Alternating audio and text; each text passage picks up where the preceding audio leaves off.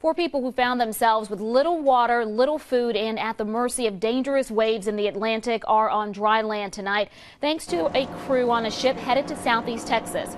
Monday night, the ship docked at the Port of Beaumont. The crew rescued 4 members of the Royal Air Force taking part in a boat race across the ocean. Their rowboat became disabled, and January 23rd, the crew used what little electricity was left on their satellite phone to call for help. The ship came to the rescue, but it took 9 attempts and 5 hours to hoist the men and women from the heavy seas.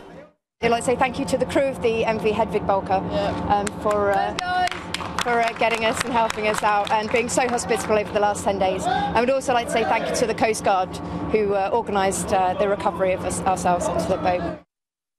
The boaters were taking part in a 3,000-mile race across the Atlantic from Spain to the Caribbean.